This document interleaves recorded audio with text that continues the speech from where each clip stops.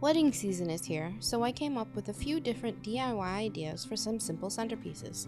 These don't just have to be for weddings, you can use them for decoration around the house or even for some small parties. For this project you'll need glassware. You can use wine glasses, regular glasses, short glasses, tall glasses, candle holders, fish bowls, pretty much anything that catches your eye. You can get them from anywhere really. I started at the dollar store. Decorative fillers, you can use gems, stones, flowers, pearls, anything you like. Candles, regular, flameless, or floating, and tulle and ribbon.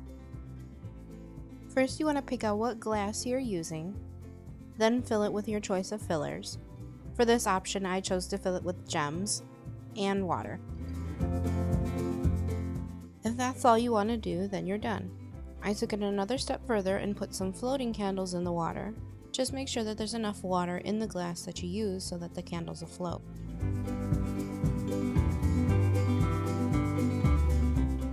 For the next idea, I used 3 martini glasses and filled them with purple gems. Then I stuck some flameless candles in the 2 shorter glasses, then a regular candle in the taller one. I did that because I filled it more and the flame of the candle wouldn't burn the edge of the glass. I tried to bury the flameless candle so that you wouldn't see the body of the candle as much. So here I took 4 short wine glasses and surrounded the taller wine glass with them. I used blue gems, just filling the glasses a quarter of the way, then filling them the rest of the way with water.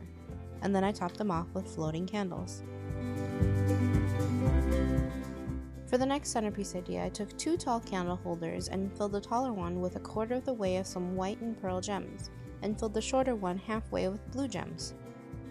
I took this one a little step further and put a few glow-in-the-dark bracelets and placed them in between the gems so they would stand in the candle holder, and filled them both with water.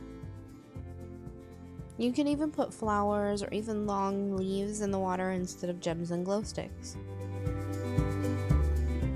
I also put a floating candle in the shorter candle holder.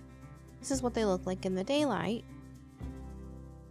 and this is what they look like in the dark. So for the last idea, I used a taller candle holder, some ribbon, and tulle. I took the tulle and wrapped it around the candle holder about 3 times. You can do it as many times as you like, it just depends on how sheer you want the tulle to look. And then I measured out the ribbon around the candle holder and cut where I needed, and tied the ribbon around the candle holder into a bow. I didn't use any glue to keep this in place. I came up with 4 options for this centerpiece. First, you can put any size candle that will fit in the candle holder. Second, you can use faux pearls, just enough to cover the bottom, or you can fill it to wherever you like and then put a candle on top. Third, you can fill it with gems and then put a candle on the top.